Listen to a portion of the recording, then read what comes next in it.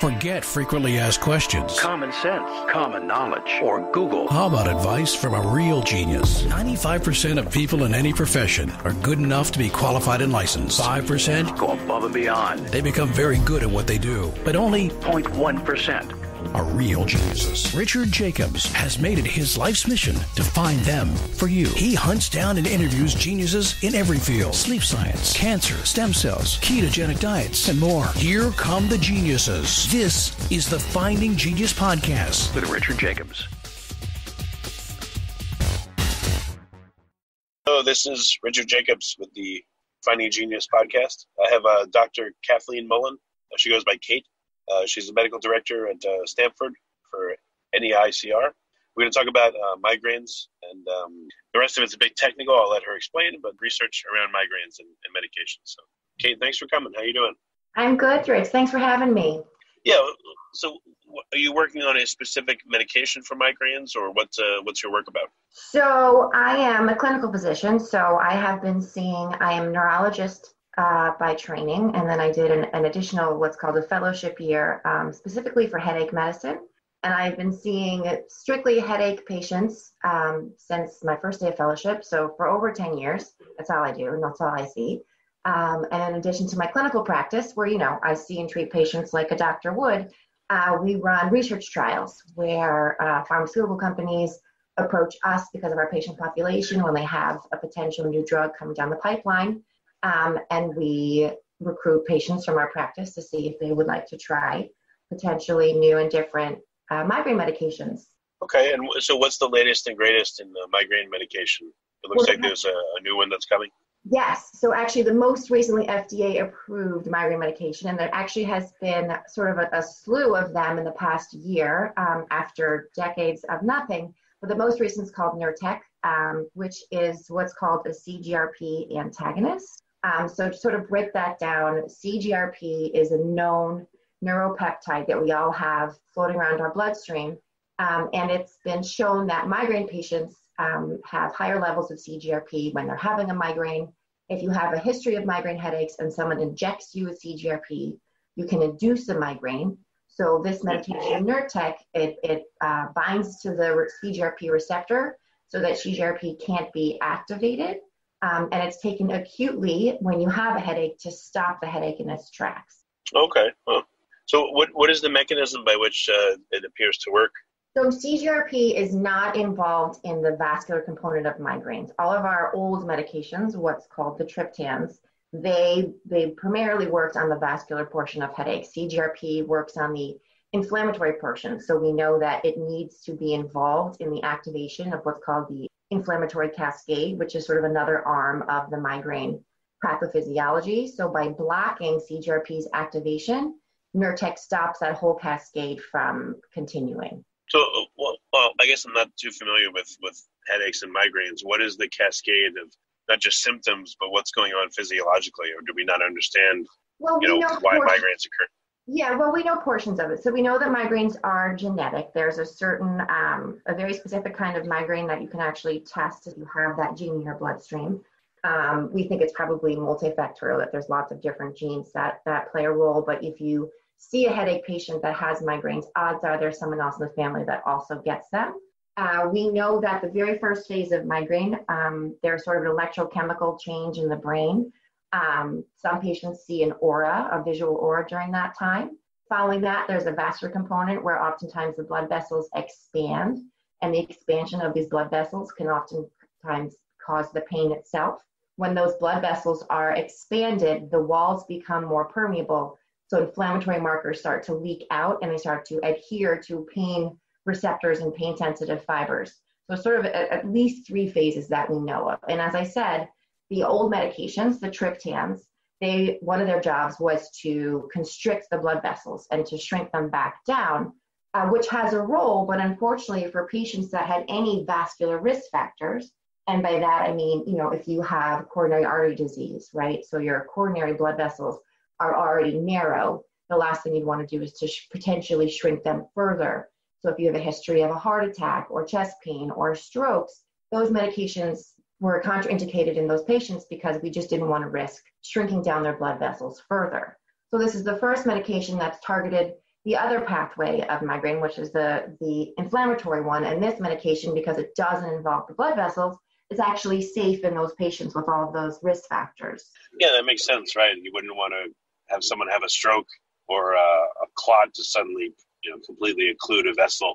Exactly. Their vessels tighten up. So for 10 years, the triptans came to market in the early 90s. And since then, unfortunately for our cardiovascular patients, we would say, we can't really give you the standard of care because of, your underlying disease. So we'd sort of have to give them, some subpar acute treatment regimens.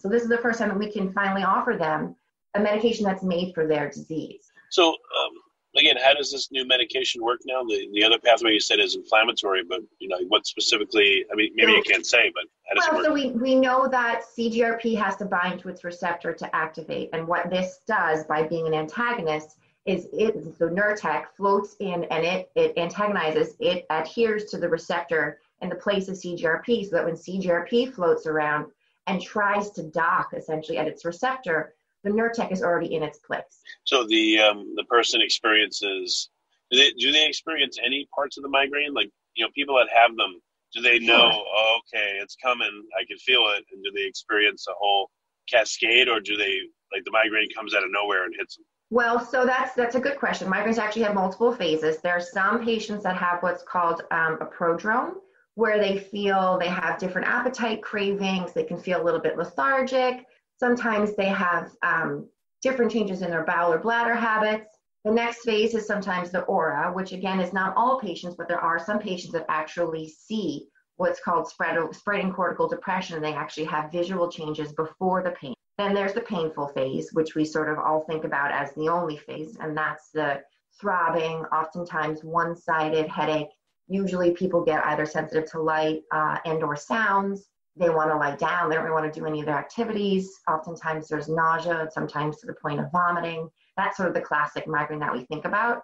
The patients in the trials were asked to treat their headaches when they're in their pain phase, and that the pain was at least moderate. So for most patients, when they're experiencing a headache, they feel a little bit of that sort of the pain is coming, whether it's the aura or just a mild pain, and they sort of know their patterns. And they know that the pain is going to develop into a migraine. So are you at the point now where people have taken this drug and they've reported what happened to them? So I was one of the principal investigators in the trials that proved the medication not only worked but was safe. So I have a longstanding history of patients' experience with this medication, because I even had patients on it before it came to market. And I had patients who enrolled in this trial because they just weren't satisfied with prior medications, whether they weren't working for them, they were giving them side effects. And I had actually one patient in mind who was 50 plus years old. She had 30 years of migraines and had just been through everything. And the problem with the triptans is that if you have really frequent headaches, you can get something called medication overuse headache, where if you take it too often, you actually develop more headaches. So there's always sort of this do I or do I not treat when you get a headache. And this patient had been doing that game for 30 years. And in the trial, she actually had such success with Nurtec over a year. She was in the year-long 52-week safety trial that when it ended, I actually had to apply for the FDA for an extension for her to keep taking it between the bridge of the trial ending and the medication coming to market, because it worked so well for her that she just did not want to go back to the old standard of care. Oh, wow. Yeah. So, again, like specifically, what do people tell you when they take it? Do they say the migraine starts and then just sits there and never fully develops, or they feel nothing?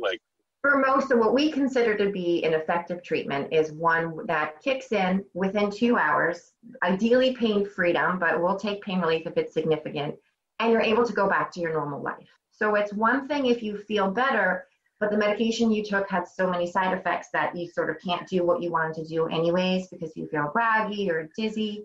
And what patients report back to me about this medication is that not only can they get back to whatever they were doing, sort of their normal quality of life within 2 hours, but that they don't have any of those side effects. So the headache is gone and they can go back to doing, whether it's work or a family obligation. They don't have to lose the day. And that's a very different experience than what a lot of my patients have had with prior medications, because oftentimes either they weren't effective or they did help, but they just made the patient feel not themselves. So that's the biggest takeaway that I've had from my patients in practice, is that they're so surprised that it's not only effective, but they also still feel normal. Is anyone gotten to the point where it's long-term use? They've been using it for, let's say, 6 months, or they've used it, 50 times, and what's happened to them? So, it just came to market. So in clinical practice, we don't have that kind of experience. But again, Biohaven, the company who developed the drug, did a 52-week trial where patients were given enough pills to take, if they needed to, every day of those 52 weeks. So patients did take, I think the most was maybe 18 to 20 pills in a month. And they continued to have positive results. There was no increased side effects over the 52 weeks. There was no reduce in efficacy over 52 weeks. So there's no reason to think that if a patient needs it more often, that they'll get medication overuse. So the long-term safety data and efficacy data looked really, really good. And, there's no reason to think that won't pan out in true clinical practice. Yeah, that's good. It's really a breakthrough. What about for, is this only indicated for migraines, or what about like run-of-the-mill headaches? So this is only studied in patients with migraine. Migraine is a clinical diagnosis, so it's not something that you can get, an MRI or blood test to verify or prove. It's those characteristics that I described. If you're a doctor, and unfortunately, and we're really trying to get the word out there because migraine is really underdiagnosed. But if your doctor labels you as being a migraineur, then this medication would be appropriate for you. What's called tension type headaches, which are generally sort of more dull, whole head squeezing pain. This has not been studied in those headache types, so there's no indication for that as of yet. Oh, it's that specific where, like the type of headache, like, why not try this for the different types of headaches? Or is it, it has to be so careful that it's only for one specific flavor of headache? When something is FDA approved for a certain condition, you're really, to be on label, you have to only prescribe it in that condition. And one of the reasons that I love headache medicine is that there's something called the ICHG, the International Headache Classification Diagnosis, where you get these sort of check, if you have one-sided pain with throbbing and light sensitivity, then you have this headache type. If it's bilateral pain and it's more pressure, like it's this headache type. If it's nighttime headache, and it's just this really nice, neat chart. Unfortunately, most real-life headache patients don't perfectly fall into those columns, but I'm a type A organized person, and I like the idea of these diagnoses being perfectly grouped. So yes, you do have to have a diagnosis of migraine to qualify for the medication. Is there a push to, to get it in use for other headaches, or why would there be? Why wouldn't there be? Well, so tension type headache, which is worldwide the most common headache, but oftentimes not seen in physicians' offices because they can generally be treated with over-the-counter medications. If you have one of those band-like pressure headaches, you take 3 Advil. For the most part, you feel better. They're nowhere near as disabling. Migraines affect almost 40 million people in the U.S., and it's the World Health Organization's one of the top 10 most disabling conditions. So we look to treat migraine because of that combination. It is so prevalent and it is so disabling. Luckily, our other headache types are either few and far between, or like tension type headache, probably even more prevalent, but much more easily treated and therefore not as disabling. What about brain tumors or other conditions that cause headaches? So is there any look to So when we talk about headaches, before we go into migraine, tension type headaches, cluster headaches, those are primary headaches. Those are headaches that are not attributable to another condition. Secondary headaches are headaches from subarachnoid hemorrhages, brain tumors, eye strain. So those are headaches that we have to make sure we're not dealing with a secondary headache by sometimes doing imaging or blood work before we fall into that whole ICHG primary headache classification. But generally, secondary headaches are treated by treating whatever that underlying condition is. So you can take anti-inflammatories, for example, to help the inflammation of a brain tumor, but the way you're going to really fix the pain of a brain tumor is by removing the brain tumor. Oh, right. I just thought maybe it would help for other conditions too. But so what's the state of it now? Like what percentage of the migraine market and practitioners know about this new drug? And I mean, is your job now to help spread the word about it? Or? Yeah, so my job, because I love my patients and I advocate for them constantly, is really to get the word out to primary care doctors. Headache doctors know about these medications.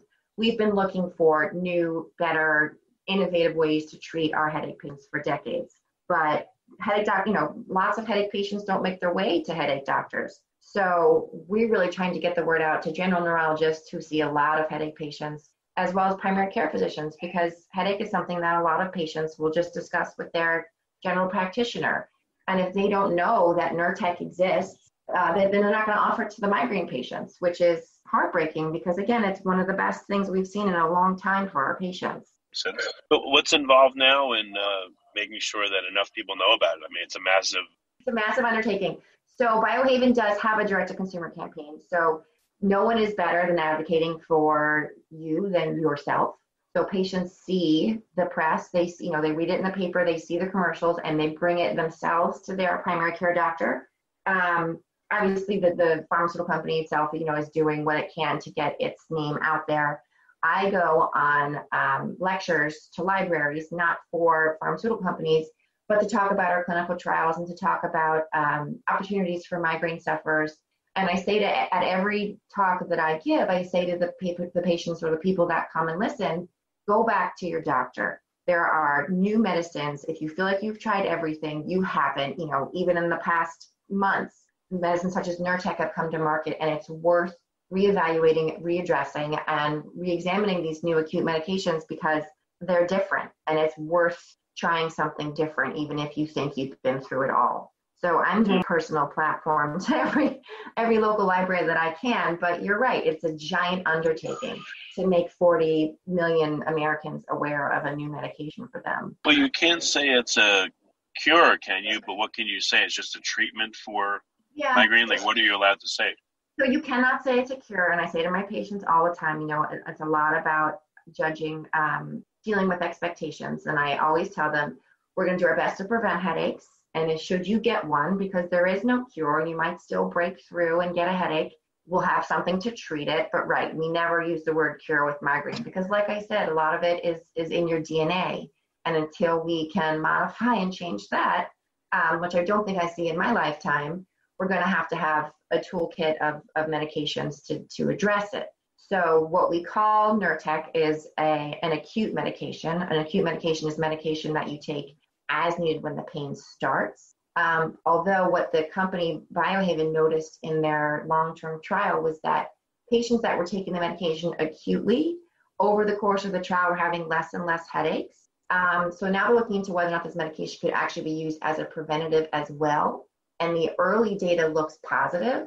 So if that pans out, this would be the first medication that migraine patients ever have that they can sort of play with in terms of, do I take this on a standing basis to prevent the headaches, or do I take it as needed and when a headache comes, which will give them an incredible amount of freedom and flexibility that they've never seen with their medications before.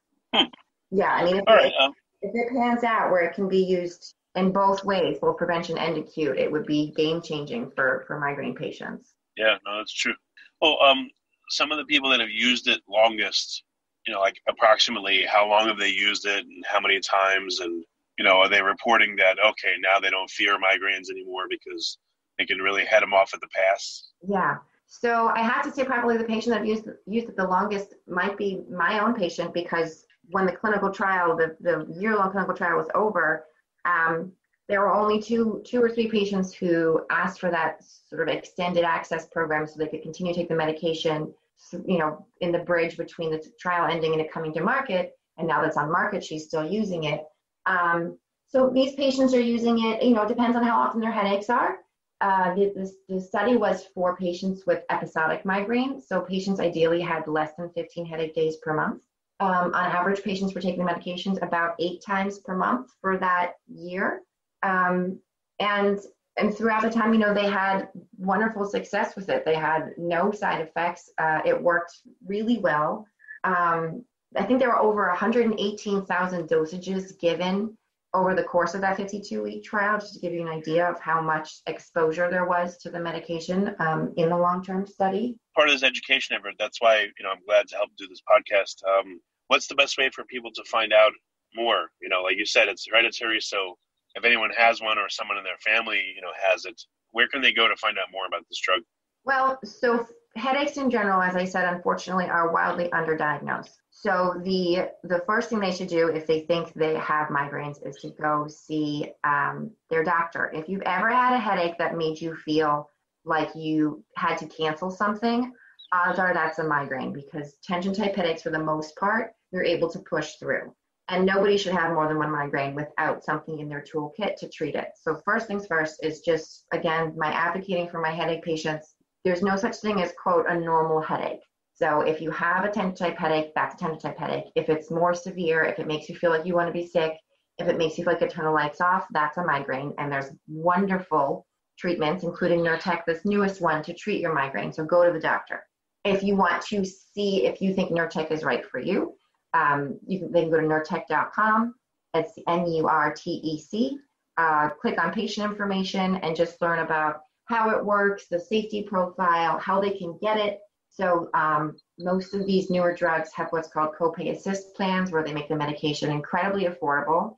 So even though it's this sort of new, game-changing, innovative medication that's potentially very expensive, Biohaven is working with patients because they are incredible patient advocates for migraine patients, and they know that the most important thing is relief. So they're going to let patients experience that relief without having to pay through the nose. Yeah, no, that's great. Excellent. Well, very good. I appreciate you coming. Any final thoughts of things I didn't ask you about I should have? No, I think that, that's the major point, is that if you have a migraine, go see your doctor. And it's my job and Biohaven's job to make sure that your doctor knows about Nurtec and the latest changes in migraine medicine, so that we can make our patients better faster. Okay, thanks for coming. Thank you so much. My pleasure. You've been listening to the Finding Genius podcast with Richard Jacobs. If you like what you hear, be sure to review and subscribe to the Finding Genius podcast on iTunes or wherever you listen to podcasts. And want to be smarter than everybody else? Become a premium member at findinggeniuspodcast.com. This podcast is for information only. No advice of any kind is being given. Any action you take or don't take as a result of listening is your sole responsibility. Consult professionals when advice is needed.